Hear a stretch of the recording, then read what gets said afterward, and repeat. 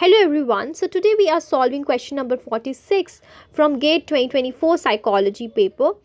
In this question you can see that it says that independent variable are also known as what? So we have four options in front of us. One being explanatory variable, second one explainable variable, third one exogenous variable, and fourth one being explicit variable. Among these options we have two options that qualify for the answer.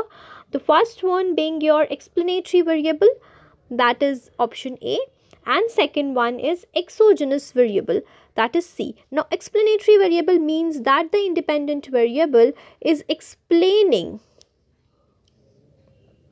it is explaining the changes observed in the dependent variable.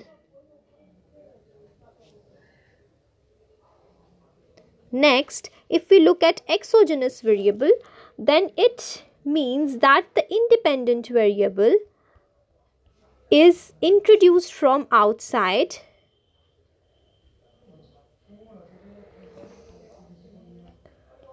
and is not at all influenced by dependent variable.